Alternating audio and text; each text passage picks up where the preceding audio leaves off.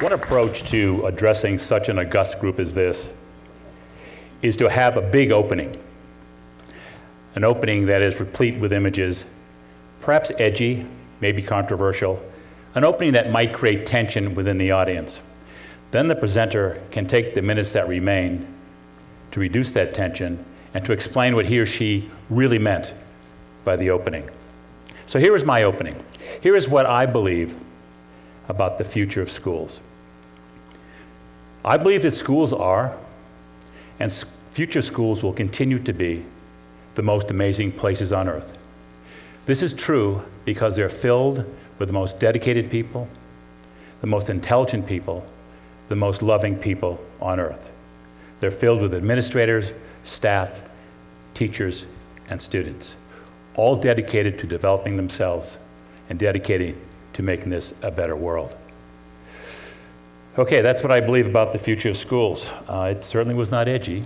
It certainly was not controversial. I don't think I created any tension in this group, but it did have some images. You got to give me credit for that. What it is my statement of my love for education and for schools. The problem is, my opening statement leads nowhere for me. Because if schools are great, and if schools are going to continue to be great, then why change them? But let me offer 3 things to you, and maybe I can get myself back on track. First of all, I have absolutely no idea what schools will look like in the next 5 to 10 to 15 years. I don't think anybody does. Secondly, schools need to make dramatic changes. As much as I love them, schools have to change, and they need to change with some dispatch. If adults don't change schools, kids will. The reality is, kids have already changed your schools. You just don't see it because you don't know what to look for. Thirdly, how in the world do you change this thing called schools? They're so massive, they're so huge, they're in motion, they're in place. You know, until very recently, I did not have a clue about how even to address this change process. But now I have a clue. 2 weeks ago, I was having lunch with one of my doctoral students. His name is Tim Magner. And Tim has had some very important positions in technology and policy in Washington, D.C. and other cities. I'm chairing his dissertation, and we were talking about his dissertation. We both agreed that we love schools. We both agreed that schools need to change. And we're talking about his dissertation, then out of nowhere, apropos of nothing, Tim says, you know, Jack, what we need to do is change the metaphor, not the schools. If we get the metaphors right, the schools can change themselves. And I said, Tim, what do you think is the biggest metaphor of schools right now? And he said, it's the production line industrial model, no doubt about that in my mind. And I said, you know, I'll go back a century before that and say, I think it's the agrarian model. And we're not going to dwell on that here today because those have been discussed already. Let me now talk about the nature of metaphors. Metaphors are powerful figures of speech. They join with similes to create images that define lives and define behavior. A metaphor is a figure of speech that compares 2 objects and in so doing gives the receiving object all of the characteristics of the donor object. You said, Jack, surely you have an example of this. Yes, I do. I have an example from my favorite poet from the state of Massachusetts, Emily Dickinson. When I was a freshman or sophomore in high school, I read the poem, There Is No Frigate Like a Book. And after I figured out what that really meant, I was liberated. Emily Dickinson, through a one line of poetry, took all of the characteristics of a frigate, the ocean-going vessel of the time, and put those characteristics on top of a book. And I could go and read and travel anywhere I wanted in the world. It freed me. I could go anywhere and no one could stop me. I didn't need a ship. All I needed was a book. Now that is a simile. There is no frigate like a book. Let me compare a simile with a metaphor so you know what we're talking about and then jump back into metaphors. My brother called me several years ago, my brother Richard, who is the Franciscan monk who runs the Santa Barbara mission. He said, Jack, I need to talk to you. And I said, what's the problem? And he said, it's a serious question. I said, come on, what's the problem? It's my younger brother. He said, Jack, are you becoming more and more like Dad? Now that's a simile. And I said, Rich, your phone call came much too late. I am Dad. Now that is a metaphor. And so I talked to Tim. I said, you know, Tim, we've talked about what the metaphors are. What would your metaphor be if we could have any metaphor we wanted for schools? And he said, Jack, I would make it a research laboratory where a kid comes to school every day working on 1 or 2 or 3 or 4 projects. And he maybe comes to school as a junior researcher. And what he does is works with other researchers who could be older students in the school, and then senior researchers, maybe professors or college professors or perhaps school teachers, 3rd grade teachers. It doesn't matter what grade level. And your teacher now becomes your senior scientist working with you. And what this person can do is open up the world to you and connect you with scientists around the world. They can connect you with your community. And the role of the teacher changes here as a colleague and not the sage on the stage. It becomes the person who works with you to develop your own self. The focus now is on the kid. Now there's some implications of this. A lot of technology is going to be needed.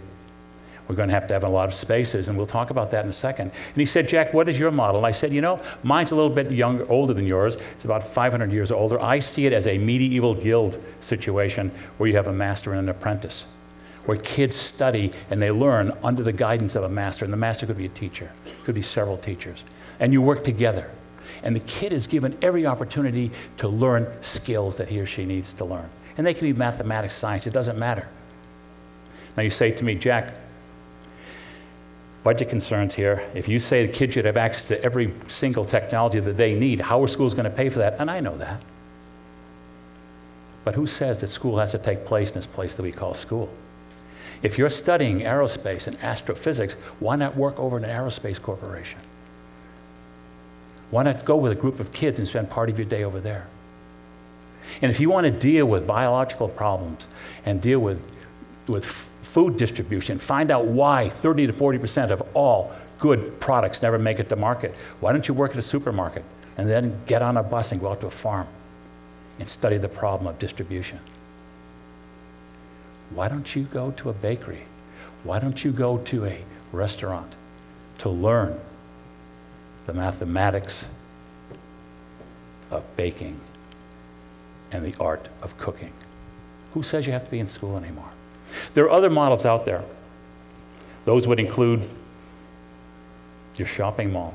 Now that kids are in charge. Kids go to shopping mall to buy a pair of jeans. They compare prices, they compare styles, they compare fit. They're in charge. If you use that as a metaphor for your school, the kids are going to come to you and say, okay, what do you have to offer? That's an interesting metaphor. A 4th metaphor could be rocket ship Earth, where kids from multiple countries get together to save the planet. And they work in teams with multiple languages, multiple goals, multiple cultures. That metaphor of rocket ship Earth intrigues me. Why can't we get kids from countries who are fighting now to start working together? It's been my contention since 1976 when I tried to communicate American kids with Russian kids. If you're speaking to somebody, you're probably not going to bomb them. What is my mission today? My mission today is this. I'm asking each one of you to get involved in defining the metaphor for your school. There are about 100,000 schools in this country. 2/3 of them are elementary, 1/3 high school. Pick out one that you're involved with, and help define the metaphor for your school. First of all, who should get involved? I say everybody. Start with the superintendent, the school board, the administration, the staff, teachers. Get taxpayers, get residents, get experts, get consultants. But whatever you do, please, please, please, involve the kids. The kids know what the school should look like. They just don't tell you because they're not sure you want to know. Now, how do you do this?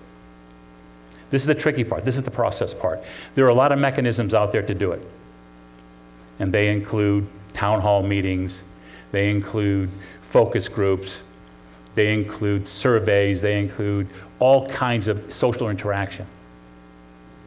But I would suggest that you consider social media as a way to bring this whole thing together. Consider Facebook to bring people to your website. Consider LinkedIn with its groups to have people talk about common subjects. Look at Twitter. Twitter has a lot of power. Develop a hash code group. Hey, it worked in Egypt. Hash code Jan25 is why Egypt now is going to be a democracy. Work with Google+.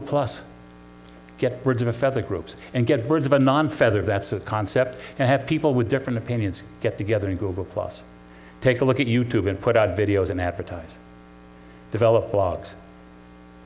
There are a lot of things you can do in social media that are going to improve your process. And so I conclude with this. What is my message? There's going to be a subtle revolution of the metaphor. It's a revolution that's going to be led by kids of all ages. It's a revolution that will succeed. And when it succeeds, we will see the golden age of education in the United States. Thank you.